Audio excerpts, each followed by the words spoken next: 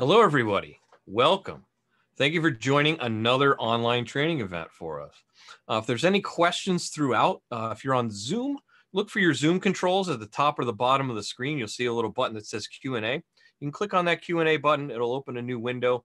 Then you can type in your question, hit submit, and I'll get to the questions at the end of the presentation. If you're watching us on YouTube, just make sure you can use the chat function. You can just type your question in chat, and I'll be able to see them a couple times throughout, and I'll make sure I address them by the end of the program.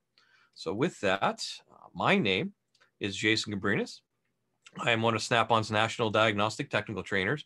Been in the training department for the last 7 years, traveling around North America, helping technicians and shop owners get the most out of their diagnostic needs. Before that, it was a couple years as a diagnostic sales rep with Snap-on. I had 30 different Snap-on franchisees that I worked with, as well as the shops that they serviced in order to make sure everybody was covered on their diagnostic needs. Before that, 8 years at Subaru. So I was a diagnostic technician at a Subaru dealership, and sort of end up becoming the default diagnostic guy, right? So I had a lot of those intermittent problems, the drivability issues, the weird electrical problems that would arise on those cars. Those always seemed to find their way to my bay. And that's really where I cut my diagnostic teeth, was trying to figure out these strange issues with these cars. Before that, a bunch of other miscellaneous wrenching jobs. Been about 25 years under the hood experience for me. So our topic is guided component testing level 2. So if you joined us last time, we went through the high level overview intro to guided component testing. Why do we want to use guided component testing, and what does it do for us? This time we'll get into the more advanced functionality of guided component test, adding additional channels, changing screen views, setup functions. All right, so we'll talk more about that after we go through a case study, which will bring us there. So there's a case study on a 2011 Subaru Forester, and it has a flashing check engine light. So that's the customer's concern. Under hard acceleration, the engine light flashes, and only under a hard acceleration. So for example, merging onto a highway, trying to get up to speed, or going up a steep incline on a hill, those would be the times. 100% throttle, 100% load on the engine, really good load on that engine. That's where that engine light would flash, right? The other thing is cruising normally. So let's say we're merging on a highway, we have a flashing light, then we get into the lane and we're just cruising part throttle, part load there, and no engine light present. So the only indication that the customer has that there's anything wrong with the car is that the engine light flashes under a load. Also, no other drivability concerns. Even under that load situation, they said they really didn't notice much going on with the vehicle other than the engine lights flashing, which would be their main concern.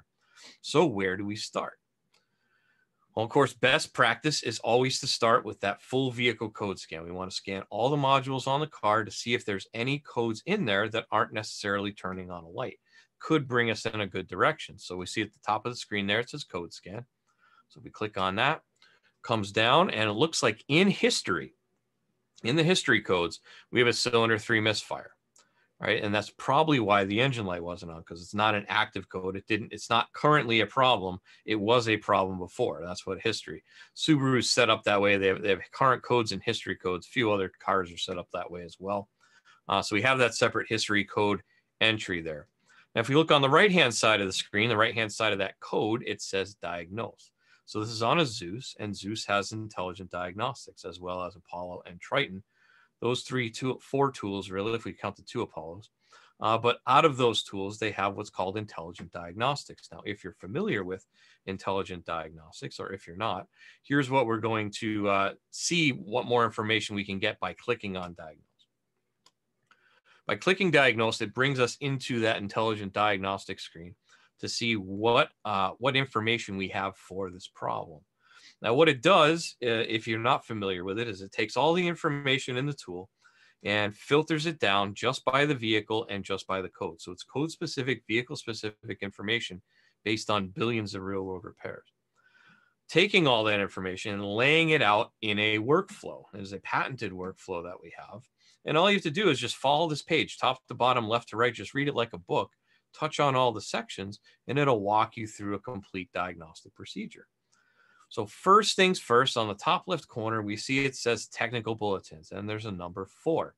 So that means based on the P0303 for a 2011 Subaru Forester, there are 4 TSBs that apply to this problem. So if we open that up, let's take a look. So first one there, it says difficulty starting, rough idle, cam position or misfire DTCs, bunch of P03 codes involved there. So let's click on that. Go through, tells us, date of issue, all that, what vehicles it applies to. Looks like 2011 to 14 Forester. So it was the first year of the Forester for the first 4 years of the Forester there. It says this bulletin provides inspection and repair procedures for intake and exhaust camshaft position related and or engine misfire DTCs for the FA and FB engine equipped models listed above. Here's the interesting line though. The camshaft position sensor clearance may be out of specification causing these conditions. Right? So this bulletin walks us through how we would address that. So why would camshaft position sensor clearance be an issue on a car? Well, if we take a look at the, here's a exploded view, right? So we have the cam sensor there, that's where it goes into the timing cover. So it's big metal timing cover across the front of the car, horizontally opposed engine. So we have 2 cam sensors, 2 camshafts, 2 intake camshafts. And then we have the 2 cam sensors on the top corners of either side. And here's a cross view of that cross-section view. So there's where the sensor would mount. There's the sensor itself. There's the connector. There's the electromagnet part of the sensor. We'll talk more about that in a second. And then there is a metal wheel or metal disc attached to the front end of the camshaft. And that's what tells the cam sensor what's going on with the engine, or at least what positionally what's going on in the engine. So how does this work?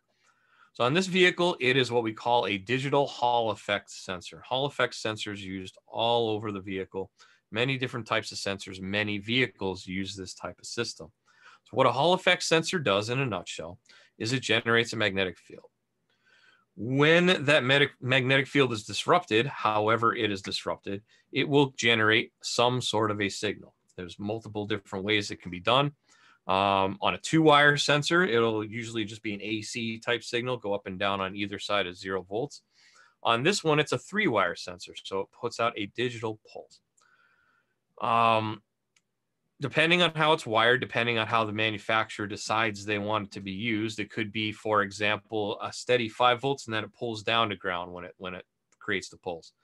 Or maybe like in this case, it is a steady 0 volts and then generates a 5-volt pulse when it affects that magnetic field. Right, so we'll see a pulse of some sort when it's this digital sensor. So this has 3 wires, power, ground, and a signal. So let me put this into motion and just kind of show you what we're talking about. So we see the blue lines represent the magnetic field. And then as this disc spins, we have those dropout notches. You'll also notice the bottom of that magnetic field, it's wide open, right? It's not touching anything on the corners. It's not touching the corner. It's not touching the bottom.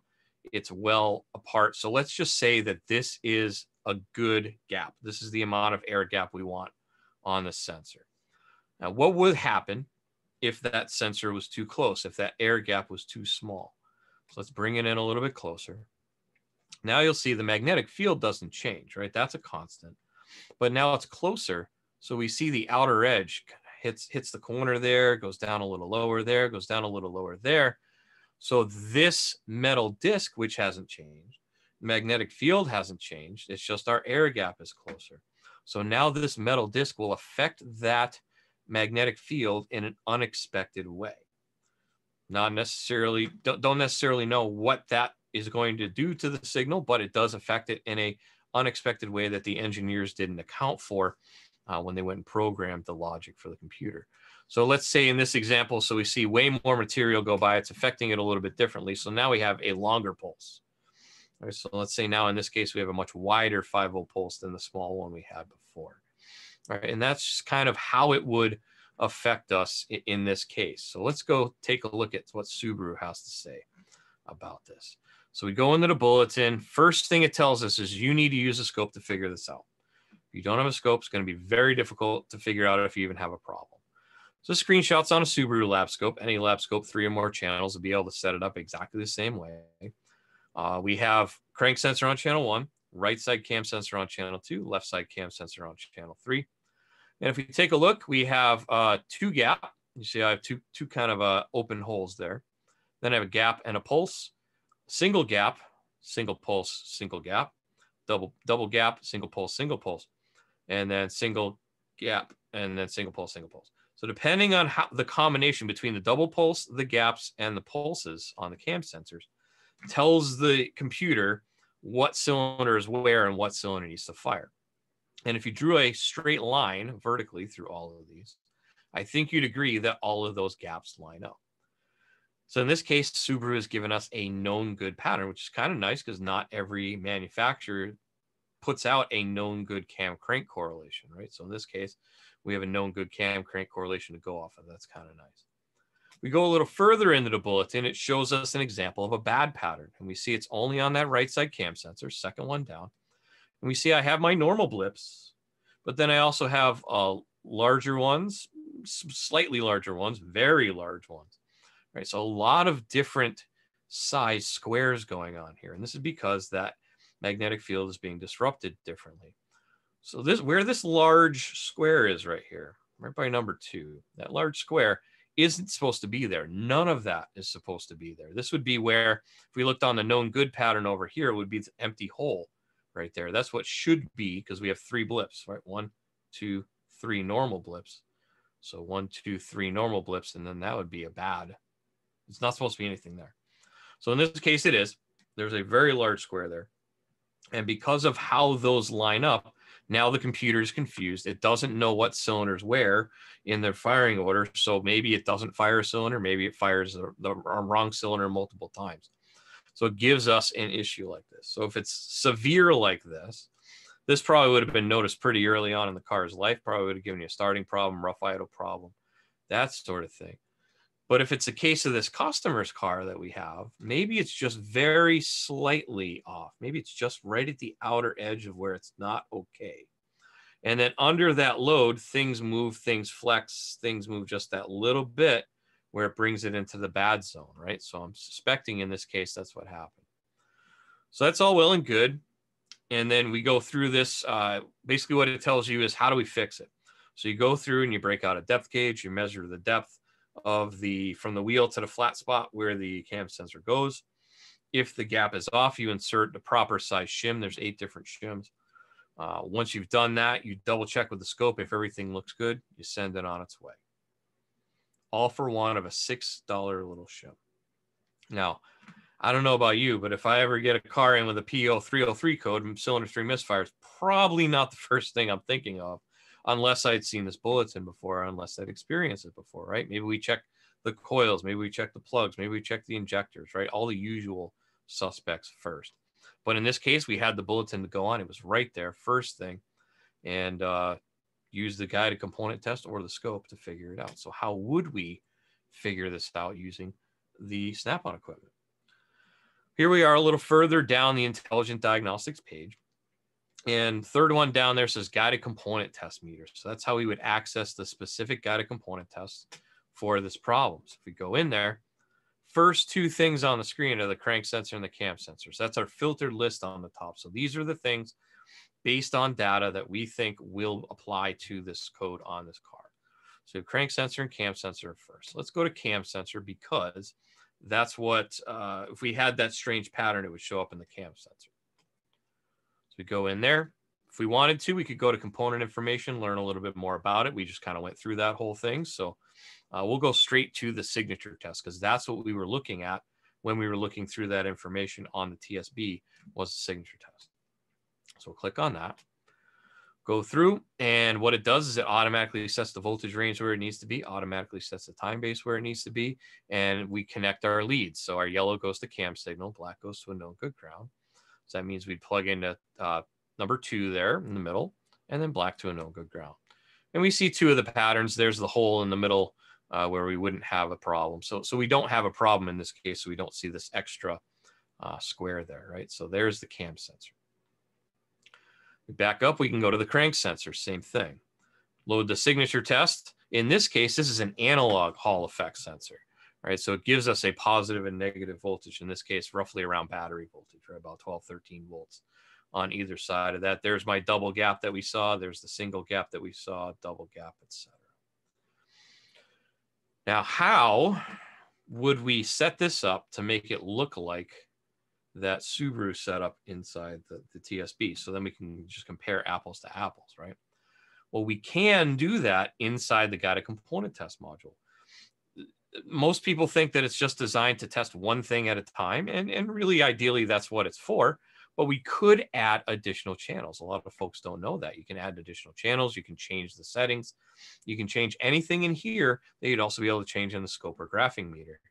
So how would we do that? We'll go up and click meter just to make things a little easier to see. We go on the bottom right, that brings up my settings. On the settings, we look on the left-hand side, I have these eyeballs. If I click additional eyeballs for channel 2, channel 3, etc., it will turn on additional channels. So now I have channel 1's my crank sensor, channel 2 and channel 3 are my cam sensors. They're all on the screen at the same time. I would have had to change some things, but we're going to walk through that when we go live on the tool in a minute. But in this case, I have all 3 on the screen. All right, that works. But what if you have a 2-channel tool, right? What if you have a Modus or a Triton or a Vantage? In that case, you could still do this. You would just be able to add 1 channel at a time. So maybe keep that crank sensor on there on channel 1, add channel 2 for one side cam sensor. Then if that looks okay, change it to the other side cam sensor and kind of see where they sit. All right. So it still can be done. You just look at 2 at a time. For additional use of this, now, if we had a 4-channel tool, we can add a 4th channel with something that fires 1 time through our firing order.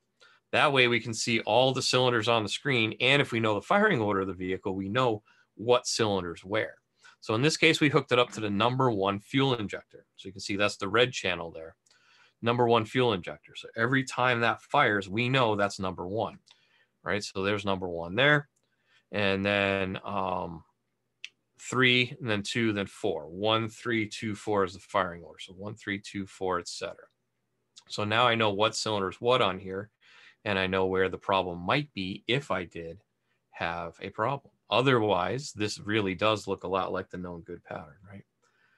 Now, there is a lot going on here, and the Subaru scope had them separated right on top of each other. Well, we can do that as well in here. So if we go in, and there's some setup functions that I'll walk you through. We can set it up so channel 1, 2, 3, 4 are stacked on top of each other, and we have pretty much the same look as we had on that TSB. We could even take this 1 step further and make it so we can see both on the screen at the same time. So if we look at that, we can move our scope on the right-hand side, we can have our TSB on the left-hand side, and we can compare across the board, apples to apples. How's my crank look versus this known good? How's my cam look versus the known good? All right, we can do that. And I'm going to show you exactly how we'll do that right now. Well, let's walk through. So if you're just joining us, if you're on Zoom and you have any questions throughout this presentation, just make sure you put them in the Q&A box. So look top bottom of the screen, click on Q&A, and that'll open a new window. You can submit your question there. Or if you're joining us on YouTube, with live on YouTube, then we can use the live chat function. All right. So if you have any questions while we're doing this, live chat function goes away after it's a down view on demand video later. But for now, we could do chat if you have questions. So feel free to enter those in, and I will go on to my Zeus. Okay, so here we are on the landing page, the Intelligent Diagnostics page for our P0303 on this 2011 Subaru Forester. We see the 4 TSBs, so click in there. We'll do this in real time. And we see our number 1 TSB we were looking at before, so click on that. Downloads the information. There's our applicability, so 2011 to 14 Forester. Go through the introduction. It tells us about the camshaft gap. And then we have looks like there was a countermeasure in production. So they changed the way they were building these cars, starting with that VIN. So if it's before that VIN, it could have the problem. If it's after the VIN, it shouldn't have this problem. And then we come down here. Here's my different shims. So I said there's 8 part numbers, right? So it goes from 1/10 of a millimeter up to 8/10 of a millimeter. Here's our depth gauge. So there's a digital depth gauge and a flat level spot adjuster or adapter. If we don't have that, we could also use a flat washer.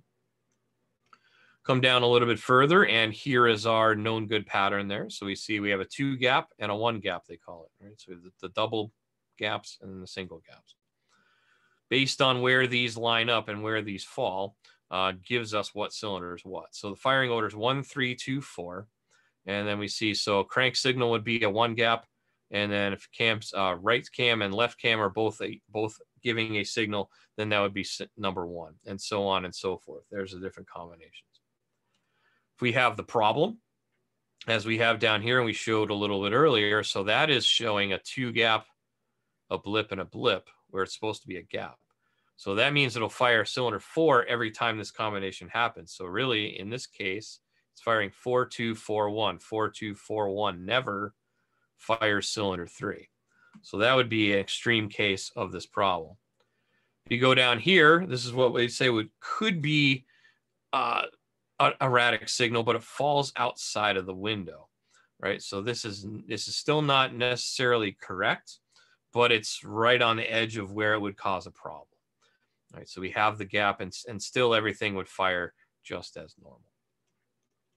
All right, so there's where we put our shim in between the cam sensor and the timing cover. Measure that gap, make sure it's okay. There's our plate with the notches. There's measuring the depth with the depth gauge. All right, there's measuring the depth gauge with the flat washer instead. And then we just do a little bit of math and figure out what shim it is. All right, so that's the exhaust cam on the BRZs for that as well. So there's our known good right there, right? So we went through that material, and we want to end up on this screen, right? We want to have the TSB on the left-hand side. We want the guided component test on the right-hand side. Now, I could go into the guided component test through Intelligent Diagnostics, but I won't be able to do the screen because the TSB is also an Intelligent Diagnostics. So we need to open a separate component test window. So to do that, we go to the home screen, and we just go straight into the guided component test module from here, because Intelligent Diagnostics is in Scanner. We go to guided component test. Going to confirm our vehicle. And then it's going to load our list of systems, 7 different systems to choose from on this car. Cam and crank live inside the engine. Once we load engine, we see our different list of components. I will go to crank position sensor because that's where I want channel 1 to be. All right, so we could go to component information. Let's just go straight to that signature test again. Yellow to crank positive, black to crank negative. We also figured out that it was those analog 2-wire signal, right? So we'll hit view meter. And this is set up from last time. So you're going to kind of get a little preview. I'm going to get rid of that. We'll walk through that again in a minute, because I did a class earlier tonight. So, all right. So here's my crank sensor. We see the 2 gap. We see the single gap. And it is just sitting there on the screen, about 7-8 volts on both sides. Okay, so we have that. Now we wanted to add our cam sensors, right? So let's go up to where it says meter. Open that. And down the bottom right, we have our different views, different screen views. So 1 time gives us measurements, twice gives us our settings. Now I have everything hooked up to a simulator, so we should be okay. If we click on channel 2, channel 2 is on there too. That's my cam sensor.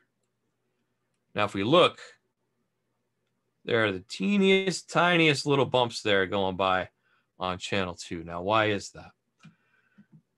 The guided component test presets the voltage range and the time base for the signal we're originally testing, so the crank sensor. If we add additional channels, you may have to change the settings depending on what signal you're reading. So in this case, my voltage scale for channel 2 is set at 400 volts. So that means it's 0 volts down here, 400 volts at the top. The cam sensor is a 5 volt signal. So out of 400 volts, how big is 5 volts? Not very big, right? So we need to change that. Now I could change it to 5 volts. If I do that, it'll take up the entire height of the screen. I want to have a little bit of extra room on the top. So I'm going to set it to 10 volts. That gives me where it only takes up half the screen. If I wanted to set it to 5 volts, you see how that's very top to bottom, kind of hard to see what's going on. So we'll keep it at that 10 volts. Now we're looking at 0 volts on the bottom, 10 volts at the top. It's a 5 volt square wave, so that'll be right about in the middle. So there's channel 2. Channel 3, the other side cam sensor. Now we see they're both on the screen, but the blue channel looks smaller, right? The blue channel looks like it's half the size of the green channel. And that's because the voltage scale is 20 volts instead of 10. So we'll change that down to 10 as well. So there we go, top, bottom. I can bring this down a little bit, put them on top of each other. So now we can see cam, crank, both sides cam and crank.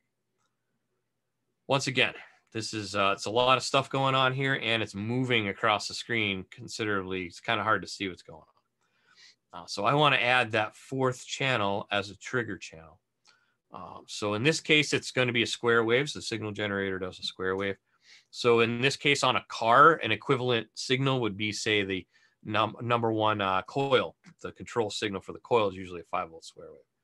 So we'll add that in on channel 4, and that's up here on the top. All right, so there's my 5-volt square wave there. There's my cam and my crank. Now, it still didn't do anything for me to freeze it in place and lock this in place, make it easier to see, because we have to change where our trigger is. If we look on this last column on the right-hand side under slope, there's where my trigger point will be. Now, this squiggly line, this shows us what channel the trigger is on. So if we look over here on the left-hand side, we see this plus sign. Anytime the voltage on that channel crosses that plus sign, it will start drawing the picture from there. In this case, it is a constant up and down on both sides of that plus sign, so it's just going to constantly move. We want to have it on that one time through pulse, that coil. So I'll go down to channel 4, click on that, and that turns on my trigger point. And now everything's there. Everything's lined up. 1, 3, 2, 4. 1, and repeats. So now I can see everything on the screen, see how they line up within the windows. Once again, simulator, we're pretty close. Real car would be, a little more centered, but close enough. So here we have it on the screen. Now, still a lot going on, right? I got my greens, my yellows, my reds. Everything's kind of blending together. So let's change that setup window. You saw a little preview of that earlier. Let's set up the layout of the window. So if we go up to the top where it says setup, click on that, and we'll click view, and we'll click layout. Now, one window is where it defaults to. So everything's all in one window at once. 2 windows will give us channel 1 on the top, channel 2 on the bottom. 2 windows side by side will give us channel 1 on the left, channel 2 on the right. 3 windows gives us the first 3 channels stacked, and then 4 windows gives us the 4 channels stacked. All right, so we'll leave it there. I'll hit exit. Now, one other thing, I want a little bit more screen real estate here for these patterns. So let's get rid of all these settings. We already got it set up. We're good to go there. So down the bottom right, we touch that square again, gives us our 4 channels by themselves. Almost there. Now we want to do that screen and screen side by side. So all I have to do from here is hit meter one more time. Gives me that window.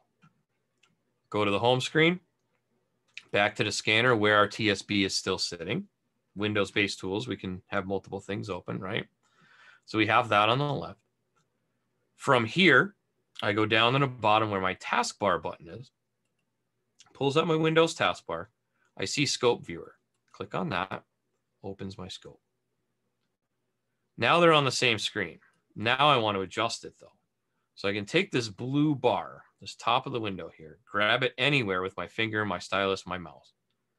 Drag it to the right-hand side, and now we see how half the screen has like a gray box around it, right? That means that window is going to snap over there when I release. So as soon as I release my mouse, it snaps over to the right. Now this tool has Windows 10 on it, so in Windows 10, it has you select what window you want on the other side, and it'll move it there automatically. If you have a Windows 7 tool, you can just grab the other window will be kind of back here over on the left. You just grab the top and move it to the left, just like we did on that other side. But since this is Windows 10, I click my window. There it is. Shuffles it a little bit down, but here's my pattern from my TSB. Here's my pattern coming from the simulator. Looks like they are pretty close. All right, I can see all my signals on the screen at the same time, and they pretty well match with each other. So those are some more advanced features we'd be talking about with that guided component test, right? Now you could take this, say you wanted to have your scope on one side and you wanted to have a functional test on the left-hand side, turning something on and off, watching the result. You could do that easily using the same method. Maybe I want to look at my voltages coming off a sensor, and then I want to look at my voltage readings off the process data on the left side, right? So I can compare in and out, or at least the computer's interpretation like we talked about last time, right? So we could do all this by having these double windows, right? So there is your more advanced guided component testing. Now let's talk about our next class. Next week, we are taking these scope and meter functions and just taking it even more to a different level. All right, next week, we're talking about, it's all about ignition. All right, so ignition system layout. How will I hook up to test? When I'm testing, how do I test? And then when I see a pattern on the screen, what does that pattern look like? What does it mean when I see this on the screen, right? So we'll talk about pattern interpretation, and then we'll walk through the ignition specific functions on the tool, right? So full on ignition all next week. So that's what we're going to talk about. Same time, same place. So if I use Eastern time, Tuesdays 6 and 8 p.m. and Wednesdays at 1 p.m. Eastern time.